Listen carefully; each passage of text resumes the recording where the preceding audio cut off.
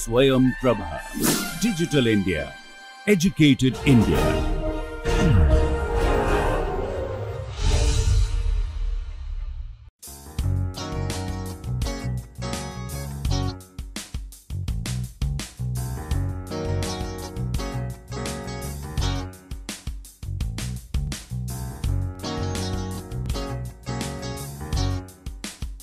Last time we have discussed the properties of free energy or Gibbs function, and we also discussed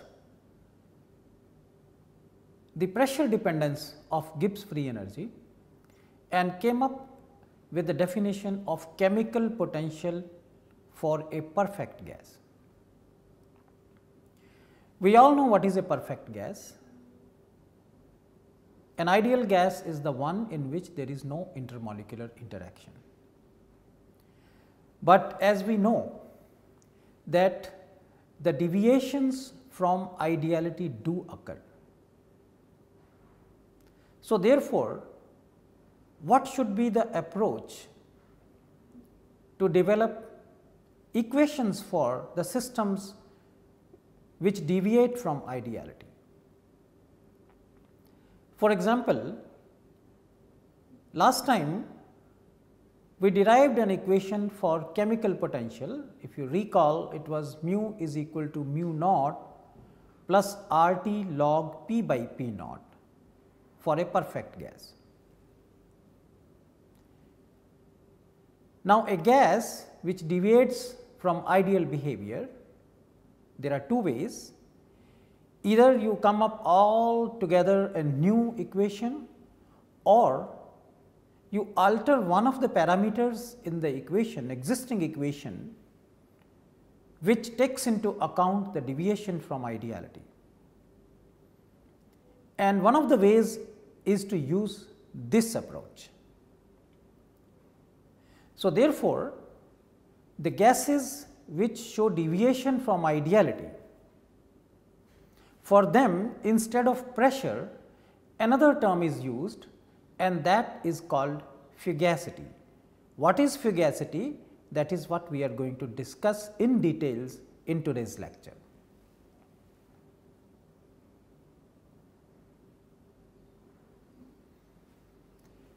Fugacity is an effective pressure of a gas. See, if there are no intermolecular interactions, then there is no question of talking about effective pressure. If there are intermolecular interactions, the interactions can be attractive, interactions can be repulsive, and it does affect the pressure of a gas. And that is why there is a need to use a term which is effective pressure, which reflects effective pressure, and that is called fugacity.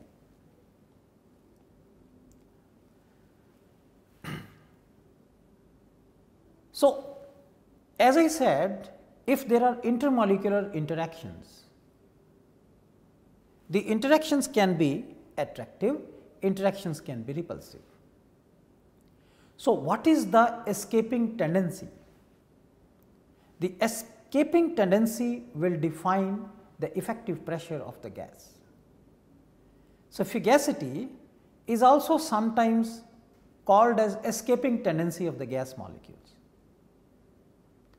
Another thing to remember is that the fugacity has same dimensions as pressure. Let us discuss a little more about the fugacity. As I was just discussing, we have earlier derived this equation for a perfect gas, that is the chemical potential of a perfect gas is equal to standard state chemical potential plus RT log P by P naught, and this P naught is equal to 1 bar. Now, if the gas is not perfect, if the gas is not ideal, then as I said that this form of equation can still be retained provided, we change the pressure by fugacity. So, what is done is you replace the pressure by fugacity. So, for a real gas means it allows for intermolecular interactions. For a real gas, the chemical potential will be defined as mu is equal to mu naught plus R T log F by P naught. So, please note here we are replacing the pressure by F. F is fugacity. Fugacity, which we are calling as an effective pressure of the gas or escaping tendency. And once again, please note here that the dimensions of fugacity will be same as that of the pressure. How the chemical potential varies with pressure for a perfect gas, we have taken a look at that in the previous lecture, but today let us see when the chemical potential dependence on pressure or chemical potential dependence on fugacity is plotted in the same figure, how do they look like? Let us take a look at that. This is how they look like. This figure shows the variation of chemical potential against pressure. The blue curve, this is the variation of chemical potential with pressure for a perfect gas, and the green curve is for a real gas. The interesting observations to be noted in this figure are that there is a deviation from the ideal behavior. See the deviation in this region.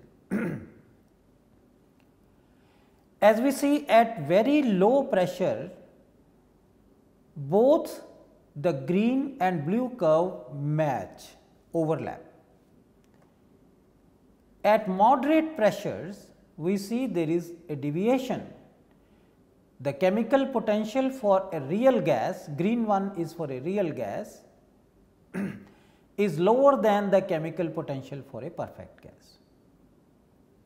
And when the pressure is very high, you see the chemical potential for a real gas becomes higher than the chemical potential for a perfect gas. Let us discuss what could be the reason for that.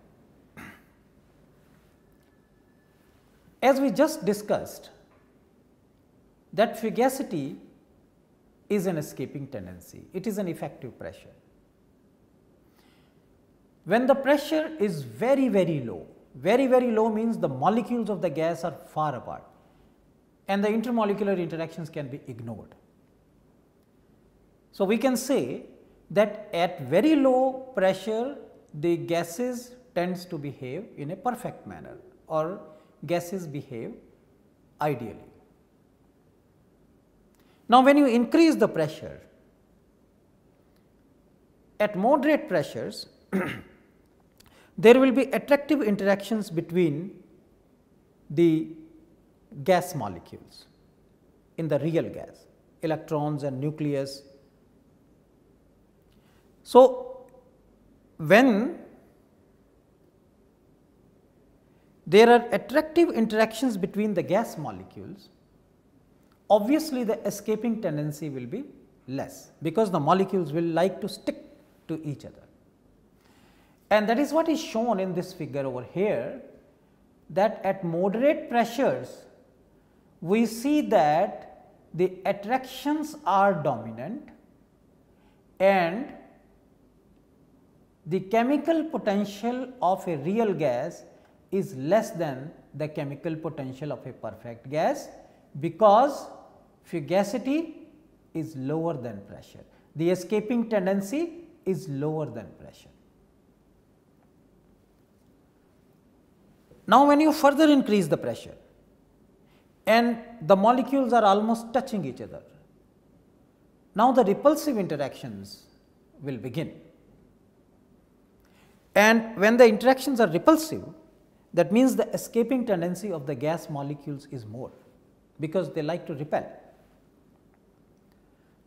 So, if the escaping tendency F becomes more than P, obviously the chemical potential for the real gas will become higher than the chemical potential for a perfect gas, and that is what is seen here.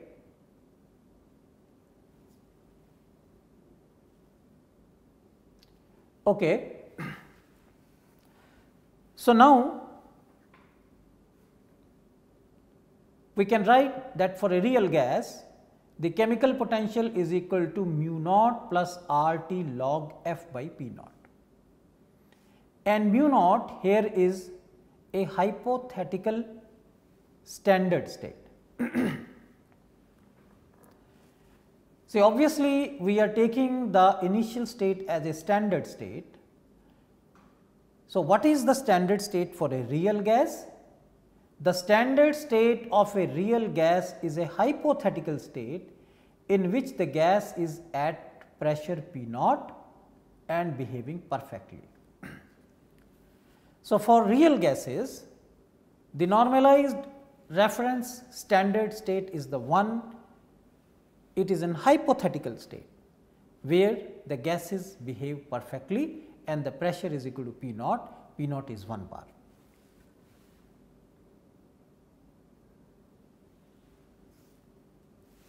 Fugacity can be related to pressure by this expression. Fugacity is equal to fugacity coefficient into pressure. Fugacity has the same dimensions as that of pressure. Therefore, fugacity coefficient is a dimensionless quantity. Now, if I substitute this F is equal to phi times P over here. So, in this equation, let us substitute F is equal to phi P. What do we get? We get this expression. So, what we are doing is, we are taking this equation mu is equal to mu naught plus R T log F by P naught. This is for a real gas, and as we just discussed, fugacity is equal to fugacity coefficient into pressure. Now, I substitute for F. So, what I have is mu is equal to mu naught plus R T log phi times P over P naught. So, then I can expand this. If I keep P by P naught together, then log A into B is log A plus log B. So, once I use that, I end up with the equation mu is equal to mu naught plus R T log P by P naught plus R T log phi.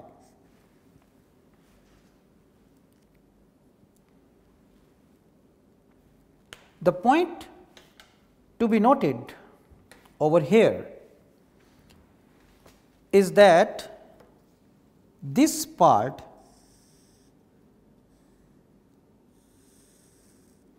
is the same as chemical potential for an ideal gas. What is additional term because of the non-ideality is the fugacity coefficient. That means, all the deviations from ideality are captured in this term, because this is same as that for ideal case, mu is equal to mu naught plus R T log P by P naught. So, additional intermolecular interactions effect is captured in the term log phi, and hence the phi. Now, let us go back to our slides. and that is what is commented over here, that the term RT log phi expresses the entire effect of all the intermolecular forces. Okay. We know that the gases will start behaving perfectly when the pressure approaches 0.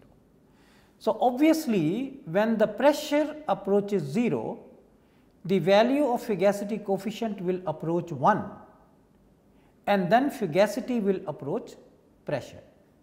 So, please do remember this condition, that since we have discussed that fugacity is equal to fugacity coefficient time pressure, fugacity can be replaced by pressure when pressure approaches a value of 0, and at that time the value of fugacity coefficient will approach a value of 1. So, these condition must be remembered, which in other words can be interpreted as, when the pressure approaches 0, the gases start behaving ideally, and instead of fugacity we can use pressure, because at that, under those conditions, the fugacity coefficient value will be equal to 1. Okay. Now, let us work towards deriving an expression for fugacity coefficient.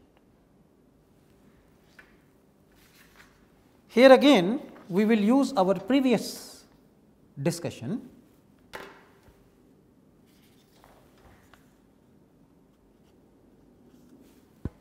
Let us remember this expression, G m final is equal to G m initial plus P I to P f V m d p. This I am using from our previous discussion. I am expressing everything into molar quantities. And we also know that for pure substances, molar Gibbs free energy is equal to its chemical potential. So, if I write now mu is equal to mu prime, I am using initial state as prime, plus P prime to P V m d p.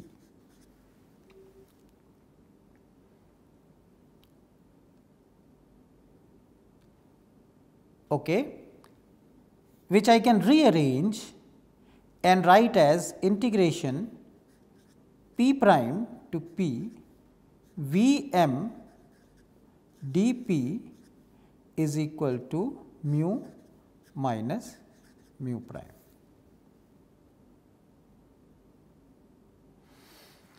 And let me extend this further,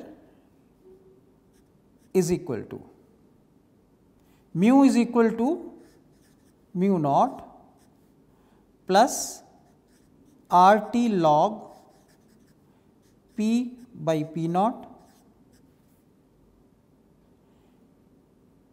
and next minus mu prime mu naught minus R T log, here what it will be? It will be P prime by P naught.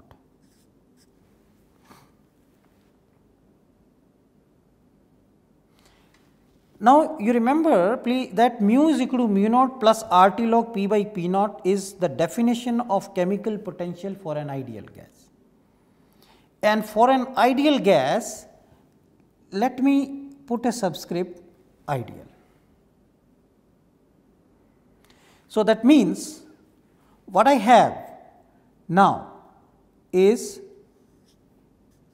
P prime to P V m ideal dP is equal to R T log P by P prime. Okay. Now, let me continue this. I will use this result also. In the same way, if I use it for real gases, then instead of pressure I will have to use fugacity, because mu is equal to mu naught plus R T log F by P naught. So, if the same expression I were to write integration P prime to P V m ideal dP is equal to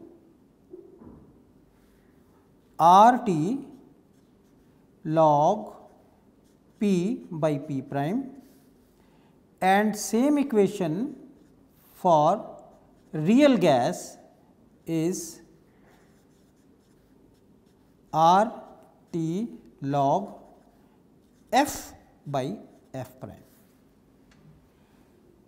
Let us put this as equation number 2 and let us put this as equation number 1. Now, 2 minus 1, what does it give? It gives me P prime to P V m minus V m ideal dP is equal to R T log, I am subtracting this minus this. So, F by F prime into P prime by P.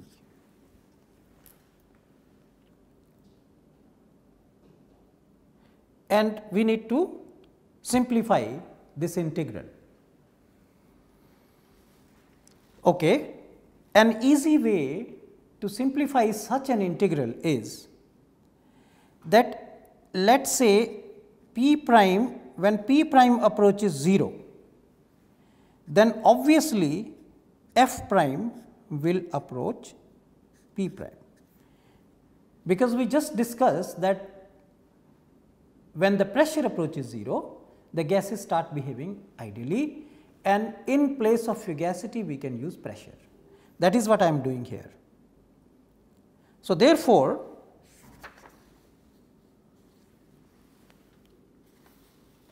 when I continue from here,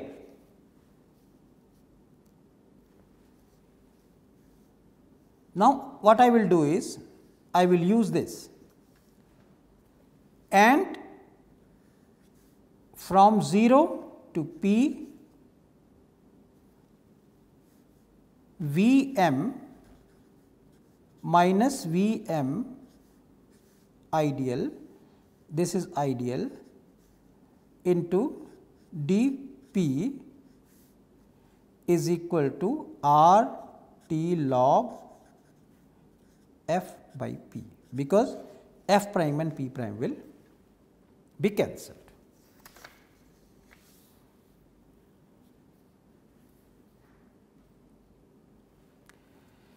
Now, we are close to the end result. P V m ideal is equal to R T, and P V m real is equal to Z R T, where Z you know is compression factor. So, therefore, V m minus V m ideal will be equal to, from here, Z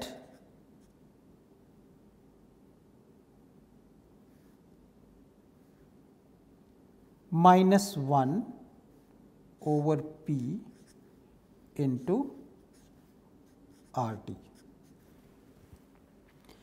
V m I get from here, V m ideal I get from here, I substitute, it becomes Z minus 1 over P into R T. And this can now be substituted here. So, what I have now is integration 0 to P Z minus 1 over P dP is equal to log F by P, because R T and R T will get cancelled. And this is the result that we were looking for. That now let us go back to our slide that we were trying to establish this or derive this equation, that log phi is F over P. Log phi is equal to 0 to P Z minus 1 over P into dP, where Z is the compression factor. So, in order to get the information on the Fugacity coefficient, we need the information on compression factors. And compression factors, for example, if it is an ideal gas, in terms of PV is equal to some, PV is equal to RT, and if it is a van der Waals gas, we can always get an expression for Z compression factor and substitute over here. Now, let us go back to this figure. At moderate pressures where the attractions are dominant, the value of Z is less than 1, that we understand from elementary chemistry, that at moderate pressures when the attractions are dominant, the value of compression factor is less than 1. So, obviously, if Z is less than 1, the value of this integral is going to be negative. If value of integral is going to be negative, that means phi is going to be less than 1, and phi is equal to F by P. If phi is less than 1, then fugacity will be less than pressure, and that is what is seen over here. If fugacity is less than pressure, then by the same arguments that we discussed in the beginning, that the chemical potential will be less than the chemical potential for a real gas will be less than the chemical potential for an ideal gas. On the other hand, when the compression factor is higher than 1, then this integral is positive, means phi will be greater than 1. Phi greater than 1 means fugacity is greater than pressure, and that is what we were discussing earlier when we use fugacity greater than pressure in chemical potential equation. Then here we see the escaping tendency or fugacity chemical potential for a real gas will be more than the chemical potential for the ideal gas. So, this is a region where attractions are dominant, and this is the region where the repulsions are dominant. So, therefore, the knowledge of fugacity, or in other words fugacity coefficient, allows us to discuss the system in terms of possible intermolecular interactions. And we must keep in mind that it is phi, it is fugacity which contains the information about deviations from ideality. And deviations from ideality in its own term provides lot of information which we will discuss later in more details. Thank you.